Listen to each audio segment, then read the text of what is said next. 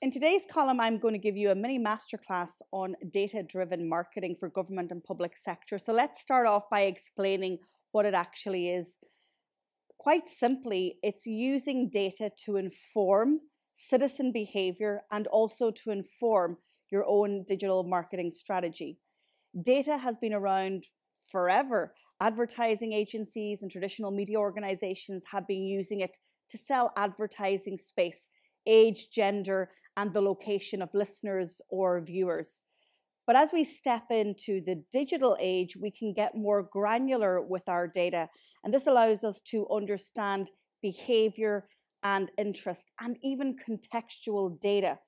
And this is what I mean by data-driven marketing, actually informing yourself of the behavior, the interests, and the context and the environment in which we're operating before launching any communications campaign.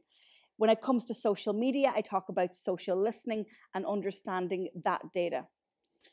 The other thing that we need to know about data-driven marketing is that it is done in compliance with data regulations, and here in Europe, GDPR, and we know that we're going to have similar legislation in other countries across the world to safeguard the citizen when they are online. In my experience, government and public sector have been nervous and sometimes paralyzed when it comes to the data conversation.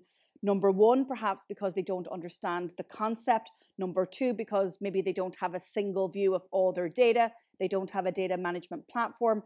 And number three, they have this perhaps voice in the boardroom or maybe in the organization or indeed perhaps in their own minds that using data to improve communications or indeed the citizen experience isn't something moral or ethical. I want you guys to lean into the data, because what you're doing is you are trying to improve your public service delivery. You're trying to improve efficiencies in your organization, and you're also trying to transform work practices. But all of this happens with culture and mindset.